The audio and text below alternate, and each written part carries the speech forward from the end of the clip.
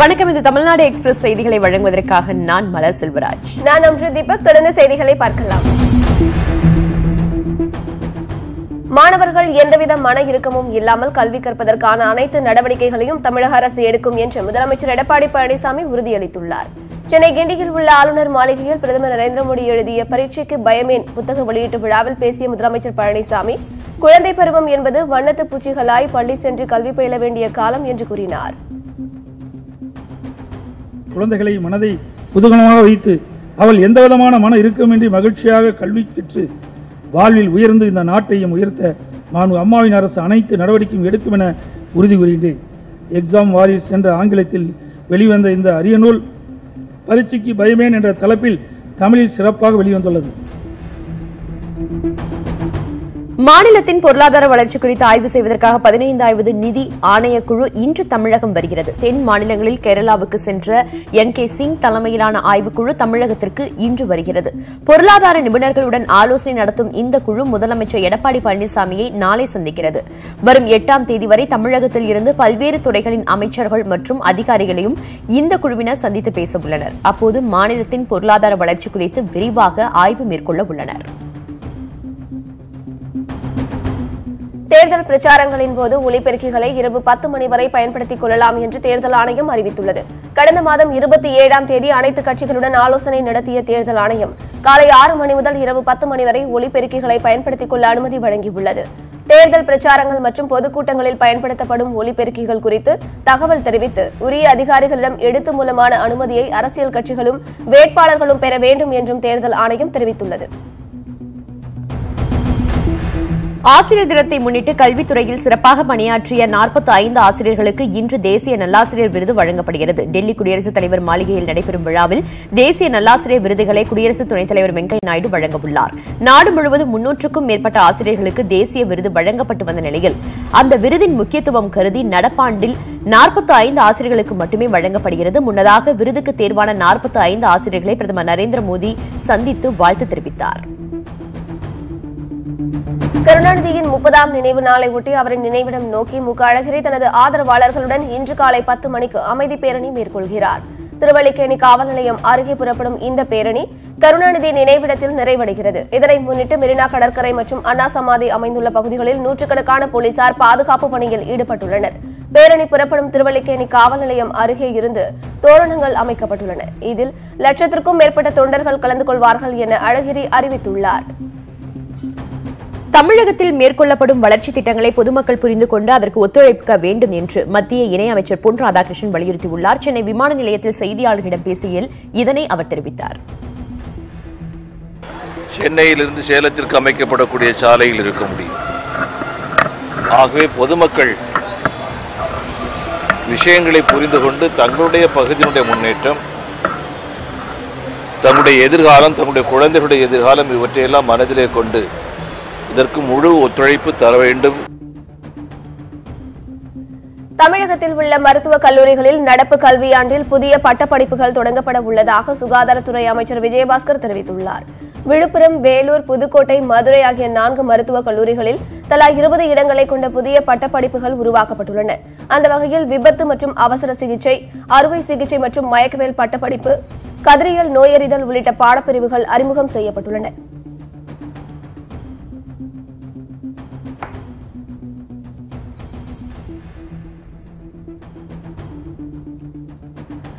இருபது வயது மூத்தவரான ஈஸ்வரன் MLA-வை தனக்கு திருமணம் செய்து வைக்க முற்பட்டதால் வீட்டை விட்டு வெளியேறியதாக அவருக்கு நிச்சயம் செய்யப்பட்ட பெண் வாக்குமூலம் அளித்துள்ளார். ஈரோடு மாவட்டம் பவானிசாகர் அதிமுக MLA-வுக்கும் மில்மேடு பகுதியைச் சேர்ந்த சந்தியா என்பவருக்கும் வரும் 12ஆம் தேதி திருமணம் நடைபெறுவதாக இருந்தது. ஆனால் கடந்த 1ஆம் தேதி காணாமல் போன மணப்பெண்ணை திருச்சி மணப்பாறையில் போலீசார் நேற்று மீட்டனர். இதனையடுத்து கோபிச்செட்டிப்பாளையம் நீதிமன்றத்தில் ஆஜர்படுத்தப்பட்ட அவர் கட்டாய திருமணம் செய்து வைக்க முயன்றதால் தப்பியோடியதாக வாக்குமூலம் அளித்தார். திருச்சி மாவட்டம் மணப்பாறையில் அதிமுக பிரமுகரை காவல் ஆய்வாளர் தாக்கியதாக கூறி அக்கட்சி நிர்வாகிகள் காவல் நிலையத்தை முற்றுகையிட்டனர். அதிமுக முன்னாள் மாவட்ட கவுன்சிலர் பழனிசாமியை வழக்கு விசாரணைக்கு அழைத்து சென்று காவல் ஆய்வாளர் கென்னடி தாக்கியதாக கூறப்படுகிறது. காவல் நிலையத்திற்கு சென்ற அதிமுக நிர்வாகிகள் ஆய்வாளர் கென்னடியிடம் வாக்குவாதத்தில் ஈடுபட்டனர். பின்னர் காவல் நிலையம் முன்பு தர்ணாவில் ஈடுபட்ட அதிமுகவினர் காவல் ஆய்வாளரை பணியிடை நீக்கம் செய்ய வேண்டும் என வலியுறுத்தினர். அவர்களுடன் காவல்துறையினர் நடத்திய பேச்சுவார்த்தையை தொடர்ந்து கலைந்து சென்றனர். திருவள்ளூர் பூண்டி நீர்த்தேக்கம் வறண்டு போனதை அடுத்து சென்னையின் குடிநீர் தேவைக்கு அனுப்பப்படும் தண்ணீர் முற்றிலும் நிறுத்தப்பட்டுள்ளது. பூண்டியில் தேக்கப்படும் நீர் தேவைக்கு ஏற்ப புழல் மற்றும் செம்பரம்பாக்கம் ஏரிகளுக்கு தண்ணீர் திறந்துவிடப்படும். ஆனால் தற்போது பூண்டி நீர்த்தேக்கம் வறண்டு குட்டை போல் காட்சியளிப்பதுடன் மீன் குஞ்சுகள் செத்து மிதந்து துர்நாற்றம் வீசுகிறது. இதனை அடுத்து சென்னை குடிநீர் தேவைக்காக அனுப்புவது முற்றிலும் நிறுத்தப்பட்டுள்ளது. ஈரோட்டில் உள்ள கஸ்தூரி அரங்கநாதர் கோவில் பிரம்மோற்சவத்தை முன்னிட்டு பாரம்பரிய முறைப்படி நடைபெற்ற சறுக்கு மரம் ஏறுதலில் இளைஞர்கள் போட்டி போட்டுக் கொண்டு ஏறினர். முன்னதாக வீரர்களின் மீது தண்ணீர் தெளிக்கப்பட்டது. கோவிலுக்கு சுவாமி தரிசனம் செய்ய வந்த திரளான பக்தர்கள் விளையாட்டு வீரர்களை உற்சாகப்படுத்தும் வகையில் முழக்கங்களை எழுப்பினர்.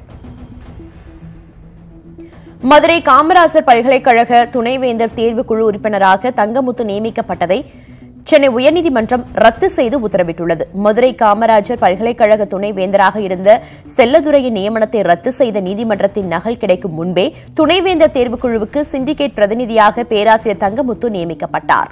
இதனை எதிர்த்து பல்கலைக்கழக முன்னாள் மாணவர் மகாலிங்கம் தொடர்ந்த வழக்கை விசாரித்த சென்னை உயர்நீதிமன்றம் தங்கமுத்து நியமனத்தை ரத்து செய்து உத்தரவிட்டது. ஈரோட்டில் வணிகர் சங்க துணைத் தலைவர் வீட்டில் பெட்ரோல் குண்டு வீசியவர்கள் குறித்து போலீசார் விசாரித்து வருகின்றனர். ஈரோடு இபிபி நகர் முனியப்பன் கோவில் வீதியில் உள்ள தமிழ்நாடு வணிகர் சங்க பேரமைப்பின் மாவட்ட துணைத் தலைவர் செல்வம் வீட்டின் மீது நேற்றிரவு அடையாளம் தெரியாத நபர்கள் பெட்ரோல் குண்டு வீசிவிட்டு இருசக்கர வாகனத்தில் தப்பி ஓடினர். இந்த சம்பவத்தில் வீட்டின் பால்கனியில் தீப்பற்றி எரிந்தது. சம்பவ இடத்திற்கு சென்ற போலீசார் பெட்ரோல் குண்டு தயாரிக்க பயன்படுத்தப்பட்ட பாட்டில் துண்டுகளை ஆய்வு செய்தனர். திருப்பூர் மாவட்டத்தில் பொறியாளரை விசாரணைக்கு அழைத்து தாக்கிய வழக்கில் அவினாசிபாளையம் காவல் ஆய்வாளருக்கு 50,000 ரூபாய் அபராதம் விதித்து நீதிமன்றம் தீர்ப்பளித்தது. 2011ஆம் ஆண்டு வலையபாளையம் பகுதியைச் சேர்ந்த அருண் என்ற பொறியாளரை வழக்கு விசாரணைக்கு அவினாசிபாளையம் காவல் நிலையத்திற்கு அழைத்து சென்ற காவல்துறையினர் கடுமையாக தாக்கினர். இதுகுறித்து அவர் புகார் அளித்ததை அடுத்து தேசிய மனித உரிமைகள் ஆணையம் விசாரணை மேற்கொண்டது. இந்த சம்பவத்தில் காவல் ஆய்வாளர் தன்னாசி பாண்டியன் மனித உரிமை மீறலில் ஈடுபட்டது உறுதியானது. சத்தியமங்கலத்தை அடுத்த ராமையல்லூரில் உள்ள கிணற்றில் ஆலை கழிவுகளை கொட்டிய லாரியை சிறைப்பிடித்து கிராம மக்கள் போராட்டத்தில் ஈடுபட்டனர். கடந்த சில மாதங்களாக இந்த பகுதியில் யாருக்கும் தெரியாமல் காகித ஆலை கழிவுகள் கொட்டப்படுவதாக புகார் எழுந்தது. இந்நிலையில் பவானி சாகரிலிருந்து ரசாயன காகித ஆலை கழிவுகளை கொண்டு வந்த லாரியை பொதுமக்கள் சிறைப்பிடித்தனர். அனுமதியின்றி கழிவுகளை கொட்டிய லாரி உரிமையாளர் மீது உரிய நடவடிக்கை எடுக்கப்படும் என அதிகாரிகள் உறுதியளித்ததால் கிராம மக்கள் கலைந்து சென்றனர். கடலூர் மாவட்டம் விருத்தாச்சலம் மற்றும் அதன் சுற்றுவட்டார பகுதிகளில் இரவில் இடியுடன் கூடிய மழை பெய்தது. கடந்த ஒரு வாரமாக அவ்வப்போது லேசான மழை பெய்து வருகிறது. ஆனால் கடந்த 2 நாட்களாக வெயிலின் தாக்கம் அங்கு அதிகமாக இருந்தது. இந்நிலையில் 1 மணி நேரம் பெய்த மழையினால் நகர்ப்புற சாலைகளில் நீர் பெருக்கெடுத்து ஓடியது. இதனால் வெப்பம் தணிந்து இதமான சூழல் அங்கு நிலவியது. திருவண்ணாமலை மாவட்டம் சேங்கத்தை அடுத்த இறையூரில் காணாமல் போன 8 மாத குழந்தையை மீட்டுத் தருவதில் போலீசார் மெத்தனம் காட்டுவதாக பெற்றோர் குற்றம் சாட்டியுள்ளனர். விழுப்புரம் மாவட்டம் மூங்கில் துறைப்பட்டு கிராமத்தைச் சேர்ந்த 10க்கும் மேற்பட்ட குடும்பத்தினர் இறையூரில் தங்கி கடந்த 2 ஆண்டுகளாக கண் திருஷ்டி பொம்மைகள் விற்பனை செய்து வருகின்றனர். இவர்கள் சாலையோரம் குடில் அமைத்து தங்கியுள்ள நிலையில் 2 நாட்களுக்கு முன்பு சுப்பிரமணி என்பவரின் 8 மாத கைக்குழந்தையை அடையாளம் தெரியாத நபர்கள் கடத்தி சென்றுள்ளனர். திருவண்ணாமலை வேளாண் கல்லூரியில் மாணவி ஒருவருக்கு பாலியல் தொல்லை அளித்ததாக அளிக்கப்பட்ட புகாரில் கல்லூரி முதல்வரிடம் விசாரணை மேற்கொள்ளப்பட்டது. வாழவச்சனூர் பகுதியில் உள்ள இக்கல்லூரியில் உதவி பேராசிரியர் தங்கபாண்டியன் பாலியல் தொல்லை கொடுத்ததாக சென்னை மாணவி ஒருவர் புகார் அளித்தார். அதன் அடிப்படையில் மாவட்ட நீதிபதி மகிழேந்தி கல்லூரிக்கு சென்று விசாரணை மேற்கொண்டார். மாவட்ட காவல்துறை கண்காணிப்பாளர் அலுவலகத்தில் கூடுதல் காவல் கண்காணிப்பாளர் வனிதா முன்னிலையில் இந்த விசாரணை நடைபெற்றது. கல்லூரி முதல்வர் ராஜேந்திரன், பேராசிரியர்கள் புனிதா, மைதிலி மற்றும் 2ஆம் ஆண்டு மாணவிகள் 4 பேரிடம் காவல்துறையினர் விசாரணை மேற்கொண்டனர். தமிழக கேரள எல்லைப் பகுதியான புளியரையில் நாட்டு துப்பாக்கி மற்றும் வெடிகுண்டுகள் வைத்திருந்த 5 பேரை போலீசார் கைது செய்தனர். நெல்லை மாவட்டம் தென்காசி அடுத்த புளியரையில் சாலை ஓரத்தில் உள்ள வயல்வெளியில் நாட்டு துப்பாக்கி ஒன்று கிடந்தது கண்டுபிடிக்கப்பட்டது. இதுகுறித்து புளியரை போலீசார் விசாரணை மேற்கொண்டு வருகின்றனர். இதனையடுத்து புளியரை தெற்கு மேட்டை சேர்ந்த 5 பேரை கைது செய்த போலீசார் அவர்களிடமிருந்து 5 நாட்டு வெடிகுண்டுகளையும் பறிமுதல் செய்தனர். திருப்பூர் கணக்கம்பாளையம் பகுதியில் பிடிப்பட்ட அரிய வகை முள் எலி வனத்துறையினரிடம் ஒப்படைக்கப்பட்டது. சாலையில் முள்பந்து போன்ற உயிரினம் சுற்றித் திரிவதை கண்ட சிறுவர்கள் அருகில் இருந்தவர்களிடம் தெரிவித்துள்ளனர். இதனை அடுத்து அது மீட்கப்பட்ட போது முள் எலி என்பது பின்னர் தெரியவந்தது. பின்னர் கிராமத்தினர் அதனை பிடித்து வனத்துறையினரிடம் ஒப்படைக்கவே அவர்கள் பத்திரமாக கொண்டு சென்று வனத்திற்குள் விட்டனர். இந்திய இழுவை படகுகளை அரசுடைமையாக்குவதை நிறுத்தக் கோரி இலங்கை நீதிமன்றத்தில் படகின் உரிமையாளர்கள் தொடர்ந்த வழக்கு தள்ளுபடி செய்யப்பட்டது. நெடுந்தீவு பகுதியில் கடந்த ஜூன் மாதத்தில் மீன்பிடித்த இந்திய மீனவர்கள் கைது செய்யப்பட்டதுடன் அவர்களின் 3 இழுவை படகுகளும் பறிமுதல் செய்யப்பட்டன. இந்த படகுகளை புதிய கடல்வள பாதுகாப்பு சட்டத்தின் கீழ் அரசுடைமையாக்குமாறு ஊர்காவல்துறை நீதிமன்றம் உத்தரவிட்டிருந்தது. இந்த தீர்ப்பை ரத்து செய்யுமாறு தொடரப்பட்ட வழக்கு தற்போது தள்ளுபடி செய்யப்பட்டுள்ளது. கன்னியாகுமரியில் தவறான சிகிச்சையால் கோமாவில் இருக்கும் தாயின் உண்மை நிலையை அறிந்து பதிலளிக்குமாறு அரசு வழக்கறிஞருக்கு உயர்நீதிமன்ற மதுரை கிளை உத்தரவிட்டுள்ளது. கன்னியாகுமரி மாவட்டம் குலசேகரத்தில் உள்ள கூட்டுறவு மருத்துவமனையில் 18 ஆண்டுகளுக்கு முன் பிரசவத்தின் போது தவறான சிகிச்சையால் கோமா நிலைக்கு சென்று தன்னுடைய தாய்க்கு இழப்பீடு கோரியும் உரிய சிகிச்சை கோரியும் உயர்நீதிமன்ற மதுரை கிளை நீதிபதி சுதேசுக்கு ஆதர்ஷா என்பவர் கடிதம் எழுதினார்.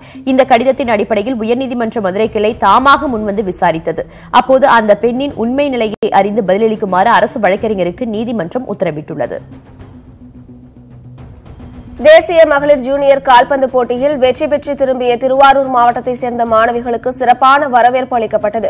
கோவாவில் நடைபெற்ற தேசிய ஜூனியர் கால்பந்து போட்டியில் தமிழக அணி சார்பில் மன்னார்குடி அருகே உள்ள சவளக்காரன் ஆதி திராவிடர் அரசு மேல்நிலைப் பள்ளியில் படிக்கும் 12ஆம் வகுப்பு மாணவிகள் பிரியதர்ஷினி, காவ்யா ஆகிய இருவர் பங்கேற்றனர். இந்த போட்டியில் சிறப்பாக விளையாடி வெற்றி வாகை சூடி திரும்பிய அந்த மாணவிகளை திலகமிட்டு வரவேற்ற ஊர் மக்கள் மேளதாளம் முழங்க ஊர்வலமாக அழைத்து சென்று பாராட்டினர். இந்திய அளவிலான பளுதூக்கும் போட்டியில் வெற்றி பெற்ற கூலி தொழிலாளியின் மகன் கோவிந்தசாமி தான் சர்வதேச போட்டியில் பங்கேற்க உதவுமாறு மாவட்ட ஆட்சியரிடம் மனு அளித்துள்ளார். திருவாரூரை சேர்ந்த கோவிந்தசாமி கடந்த மாதம் குண்டூரில் நடைபெற்ற பளுதூக்கும் போட்டியில் தமிழ்நாடு சார்பில் பங்கேற்றார். அதில் 650 கிலோ எடையை தூக்கி சீனியர் பிரிவில் தங்கப்பதக்கம் வென்றார். சர்வதேச அளவில் தென்னாப்பிரிக்காவில் அடுத்த மாதம் நடைபெறவுள்ள போட்டியில் இந்தியா சார்பில் பங்கேற்கவும் தேர்வு செய்யப்பட்டுள்ளார். தென்மண்டல அளவிலான கூடைப்பந்தாட்ட போட்டிகள் திண்டுக்கல் மாவட்டம் வத்தலக்குண்டு தனியார் பள்ளியில் நடைபெற்றது. சிபிஎஸ்இ பள்ளிகளுக்கு இடையே நடைபெற்ற தென்மண்டல அளவிலான பெண்களுக்கான கூடைப்பந்தாட்ட போட்டிகளில் மதுரை, திண்டுக்கல், தேனி, திருநெல்வேலி, விருதுநகர் மாவட்டங்களைச் சேர்ந்த 16 பள்ளிகளிலிருந்து 28 அணிகள் கலந்து கொண்டன. 3 பிரிவுகளில் நடைபெற்ற இறுதிப் போட்டியில் வெற்றி பெற்ற அணிகளுக்கு கோப்பை மற்றும் சான்றிதழ்கள் வழங்கப்பட்டன. இந்திய அமெரிக்க வெளியுறவு மற்றும் பாதுகாப்பு அமைச்சர்களுக்கு இடையேயான பேச்சுவார்த்தை டெல்லியில் நாளை நடைபெறுகிறது. இதில் வெளியுறவுத்துறை அமைச்சர் சுஷ்மா சுவராஜ், பாதுகாப்பு அமைச்சர் நிர்மலா சீதாராமன், அமெரிக்க வெளியுறவு அமைச்சர் மைக் பாம்பியோ, பாதுகாப்பு அமைச்சர் ஜேம்ஸ் மேட்டிஸ் ஆகியோர் பங்கேற்கின்றனர். இருநாட்டு வர்த்தகம், தீவிரவாத தடுப்பு, H1B விசா நடைமுறை மாற்றம், ஈரானில் இருந்து கச்சா எண்ணெய் இறக்குமதிக்கு தடை உள்ளிட்டவை குறித்து இங்கு விவாதிக்கப்படுகின்றன. கொல்கத்தாவில் 50 ஆண்டுகள் பழமையான மேம்பாலம் இடிந்து விழுந்த விபத்தில் ஒருவர் உயிரிழந்த நிலையில் இடிபாடுகளுக்குள் சிக்கிய 6 பேரை மீட்கும் பணி இரவு முழுவதும் நடைபெற்றது. கொல்கத்தாவின் தெற்கு பகுதியில் உள்ள மஜர்ஹெட் என்ற இடத்திலிருந்த மேம்பாலத்தின் ஒரு பகுதி நேற்று மாலை திடீரென இடிந்து விழுந்தது. அந்த நேரத்தில் பாலத்தில் சென்ற கார்களும் இருசக்கர வாகனங்களும் விபத்தில் சிக்கி நசுங்கின. இடிபாடுகளில் சிக்கிய 25 பேர் மீட்கப்பட்டு அருகில் உள்ள மருத்துவமனையில் சிகிச்சைக்காக அனுமதிக்கப்பட்டனர். கொல்கத்தாவில் பாலம் இடிந்து விழுந்த இடத்தை மேற்கு வங்க ஆளுநர் கேஷ்ரிநாத் திரிபாதி பார்வையிட்டு ஆய்வு செய்தார். இது தொடர்பாக விசாரணை நடத்த வேண்டும் என்றும் அவர் வலியுறுத்தினார். இந்த விபத்து தொடர்பாக விசாரணை நடத்த தலைமைச் செயலாளர் தலைமையில் உயர்மட்ட குழு அமைக்கப்பட்டுள்ளதாக முதலமைச்சர் மம்தா பானர்ஜி தெரிவித்தார். விபத்து குறித்து மம்தா பானர்ஜியை தொலைபேசியில் தொடர்பு கொண்டு பேசிய உள்துறை அமைச்சர் ராஜ்நாத் சிங் தேவையான உதவிகள் செய்து தரப்படும் என உறுதியளித்தார். உச்சநீதிமன்றத்தில் மீண்டும் முழுவதும் பெண் நீதிபதிகளை கொண்ட அமர்வு வழக்கு ஒன்றை இன்று விசாரிக்க உள்ளது. உச்சநீதிமன்ற வரலாற்றிலேயே கடந்த 2013ஆம் ஆண்டு பெண் நீதிபதிகள் ஜியான் சுதா மிஸ்ரா, ரஞ்சனா பிரகாஷ் தேசாய் அமர்வு அமைக்கப்பட்டு வழக்குகள் விசாரிக்கப்பட்டன. தற்போது 5 ஆண்டுகளுக்கு பிறகு நீதிபதிகள் பானுமதி, இந்திரா பானர்ஜி ஆகியோர் கொண்ட அமர்வு இன்று வழக்கு ஒன்றை விசாரிக்கிறது. கட்சி தாவல் தடை சட்டத்தை கடுமையாக்க வேண்டும் என்று குடியரசு துணைத் தலைவர் வெங்கையா நாயுடு கேட்டுக் கொண்டுள்ளார். பிடிஐ செய்தி நிறுவனத்திற்கு பேட்டியளித்துள்ள அவர் மாநிலங்களவையின் கண்ணியத்தையும் கௌரவத்தையும் மீண்டும் நிலைநிறுத்த முக்கியத்துவம் அளிக்கப்படும் என தெரிவித்தார். தவறு செய்யும் உறுப்பினர்கள் மீது கடும் நடவடிக்கை எடுக்கும் வகையில் விதிமுறைகளை மாற்றியமைக்க வேண்டும் என்று வெங்கையா நாயுடு வலியுறுத்தினார். தமிழகத்தில் பயங்கரவாத தாக்குதல் நடத்த திட்டமிட்ட வழக்கில் 6 இளைஞர்கள் மீது எர்ணாகுளம் தேசிய புலனாய்வு முகமை சிறப்பு நீதிமன்றம் குற்றச்சாட்டுகளை பதிவு செய்தது. 2016 அக்டோபர் 2ஆம் தேதி கேரளாவின் கண்ணூர் மாவட்டத்தில் உள்ள கனகமாலாவில் நடைபெற்ற ரகசிய கூட்டத்தில் கேரளா மற்றும் தமிழகத்தில் உள்ள நீதிபதிகள், காவல்துறை உயர் அதிகாரிகள், அரசியல் தலைவர்கள், வெளிநாட்டு பிரமுகர்கள் உள்ளிட்டோர்கள் மீது பயங்கரவாத தாக்குதல் நடத்துவதற்கான திட்டங்களை தீட்டியது தொடர்பான 6 இளைஞர்கள் கைது செய்யப்பட்டனர். பிரதமர் நரேந்திர மோடி தலைமையில் நடைபெற்ற லோக்பால் தேர்வுக்குழு கூட்டத்தில் பங்கேற்காமல் காங்கிரஸ் கட்சி மீண்டும் புறக்கணித்துள்ளது. லோக்பால் அமைப்பின் தேர்வுக்குழுவில் எதிர்க்கட்சி அங்கீகாரம் காங்கிரஸ் கட்சிக்கு வழங்கப்படவில்லை. இதனால் காங்கிரஸ் கட்சிக்கு அங்கீகாரம் வழங்கும் வரை கூட்டத்தில் பங்கேற்கப் போவதில்லை என பிரதமருக்கு காங்கிரசின் சிறப்பு அழைப்பாளர் மல்லிகார்ஜுன கார்கே கடிதம் எழுதியுள்ளார். அரசுமுறை பயணமாக வெளிநாடுகளுக்கு பிரதமர் செல்லும்போது அவருடன் பாதுகாவலர்களை தவிர பயணம் செய்யும் தனிநபர்கள் பட்டியலை தாக்கல் செய்யுமாறு வெளியுறவுத்துறை அமைச்சகத்திற்கு மத்திய தகவல் ஆணையம் உத்தரவிட்டுள்ளது. இது தொடர்பாக சுபாஷ் அகர்வால் என்பவர் தகவல் அறியும் உரிமை சட்டத்தின் கீழ் மத்திய வெளியுறவு அமைச்சகத்திடம் விண்ணப்பம் செய்திருந்தார். இந்த தகவல்களை வெளியுறவு அமைச்சகம் தர மறுக்கவே மத்திய தலைமை தகவல் ஆணையரிடம் மேல்முறையீடு செய்தார். பட்டேல் இனத்தவருக்கு இடஒதுக்கீடு வழங்கக் கோரி 12 நாளாக உண்ணாவிரதம் நடத்தி வரும் ஹர்திக் பட்டேலின் உடல் எடை 20 கிலோ வரை குறைந்துள்ளதால் மருத்துவர்கள் எச்சரிக்கை விடுத்துள்ளனர். கல்வி மற்றும் வேலைவாய்ப்பில் உரிய இட ஒதுக்கீடு வழங்கக் கோரி கடந்த 25ஆம் தேதி முதல் அகமதாபாத்தில் ஹர்திக் பட்டேல் உண்ணாவிரதம் இருந்து வருகிறார். காதலை சொல்லி அதை ஏற்காத பெண்களை கடத்தி கொண்டு வந்து ஆண்களிடம் கொடுக்க தயார் என்று பாஜக தொண்டர்கள் மத்தியில் அக்கட்சியின் சட்டமன்ற உறுப்பினர் ராம்கதம் பேசியது சர்ச்சையை ஏற்படுத்தியுள்ளது. மகாராஷ்டிர மாநிலம் காட்கோபர் தொகுதியில் நடைபெற்ற கிருஷ்ண ஜெயந்தி விழாவில் பேசிய பாஜக சட்டமன்ற உறுப்பினர் கட்சி தொண்டர்களுக்கு உதவி தேவைப்படும் போது தனது மொபைல் எண்ணுக்கு அழைத்தது இதை செய்வதாக கூறியுள்ளார். ராஜஸ்தானில் வறுமை கோட்டுக்கு கீழ் உள்ள 1 கோடி குடும்பத்தினருக்கு 1000 ரூபாய் தொகையில் இணையதள வசதியுடன் செல்போன்கள் வழங்கப்படும் என்று முதலமைச்சர் வசுந்தரா ராஜே தெரிவித்துள்ளார். இந்த திட்டத்தில் செல்போன் பெறும்போது 500 ரூபாய் முதல் தவணையாகவும் 2வது தவணையாக 500 ரூபாயும் செலுத்தலாம் என்றும் பிரதமரின் டிஜிட்டல் இந்தியா திட்டத்தை ஊக்குவிக்கும் வகையில் இது அமையும் என்றும் அவர் குறிப்பிட்டார். உத்தரப்பிரதேசத்தில் பொது இடத்தில் வைத்து முன்னாள் காவல் உதவி ஆய்வாளரை அடித்துக் கொன்ற வழக்கில் 5 பேர் கைது செய்யப்பட்டுள்ளனர். அலகாபாத்தின் ஷிவ்குட்டி காவல் குடியிருப்பு பகுதியில் முன்னாள் காவல் உதவி ஆய்வாளர் அப்துல் சமத் கான் சைக்கிளில் செல்லும்போது ஒரு கும்பல் அவரை தடுத்து நிறுத்தி சரமாரியாக தாக்கியது. 90 வினாடிகளில் 49 முறை இடைவிடாமல் அடித்து துன்புறுத்தியதில் காயமடைந்த அப்துல் சமத் கான் மருத்துவமனையில் சேர்க்கப்பட்டு அங்கு சிகிச்சை பலனின்றி உயிரிழந்தார். காங்கிரஸ் எம்பி ஜோதிர் ஆதித்ய சிந்தியாவுக்கு கொலை மிரட்டல் விடுத்த தனது மகனை மத்திய பிரதேச மாநில பாஜக பெண் எம்எல்ஏ காவல் நிலையத்தில் ஒப்படைத்தார். ஹெட்டா தொகுதி எம்எல்ஏவான உமாதேவி காதிக்கின் மகன் பிரின்ஸ் லாஸ்திங் காதிக் அம்மாநில காங்கிரஸ் எம்பி ஜோதிர் ஆதித்ய சிந்தாவை சுட்டுக் கொல்லப் போவதாக பேஸ்புக்கில் மிரட்டல் விடுத்தார். தனது மகனின் செயலுக்காக வருத்தம் தெரிவித்த உமாதேவி அவரை காவல் நிலையத்திலும் ஒப்படைத்தார். தனது மகன் நிச்சயம் சிறை சென்றே ஆக வேண்டும் எனவும் உமாதேவி கூறியுள்ளார். ஆப்பிள் நிறுவனத்திற்கு அடுத்தபடியாக அமேசான் நிறுவனம் 68 லட்சம் கோடி ரூபாய் சந்தை மதிப்பை எட்டி சாதனை படைத்துள்ளது. ஆன்லைன் சில்லறை வர்த்தகத்தில் உலகின் முன்னணி நிறுவனமான அமேசான் சந்தை மதிப்பு கடந்த 10 மாதங்களில் 2 மடங்காகியுள்ளது. கடந்த ஆகஸ்ட் 2ஆம் தேதி ஆப்பிள் நிறுவனம் இந்த சாதனையை படைத்த முதல் நிறுவனம் என்ற பெருமையை எட்டியது. சாம்சங் நிறுவனத்தில் மடிக்கும் வடிவமைப்பு கொண்ட ஸ்மார்ட் போன்கள் நவம்பரில் அறிமுகமாகிறது. பல ஆண்டுகளாக சாம்சங் நிறுவனத்தில் மடிக்கும் வகையிலான ஸ்மார்ட் போன்கள் தயாரிக்கும் பணிகள் நடைபெற்று வந்தன. இந்த ஸ்மார்ட் போன்களின் தயாரிப்பு குறித்த டீசரை அடுத்த மாதத்தில் வெளியிட சாம்சங் நிறுவனம் திட்டமிட்டுள்ளது.